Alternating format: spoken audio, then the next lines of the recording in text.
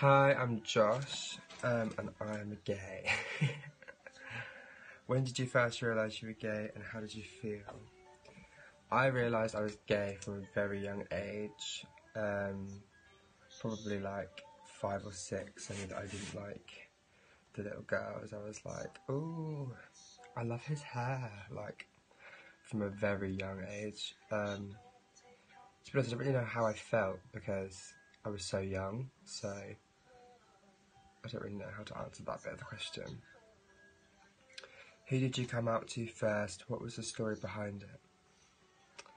So, Ellie and the guys at City College were the first people that I actually came out to, in quotation marks.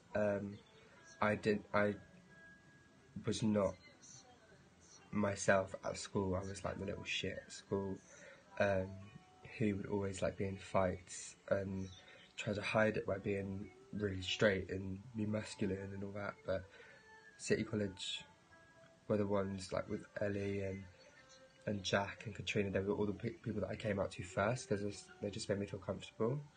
I remember telling Jack in McDonald's, and he went, "Oh, I've got something to tell you." I was like, "I'm gay," and he went, "Oh, that's fine, babe." And then he just carried on eating his Big Mac, like it was like normal.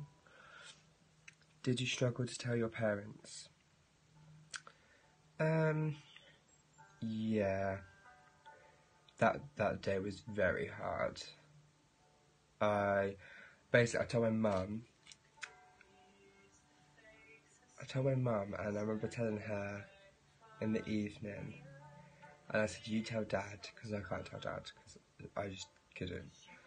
And I went to college, and I remember crying at college, and my teacher remember going to this fucking counselling, which no, don't, not me.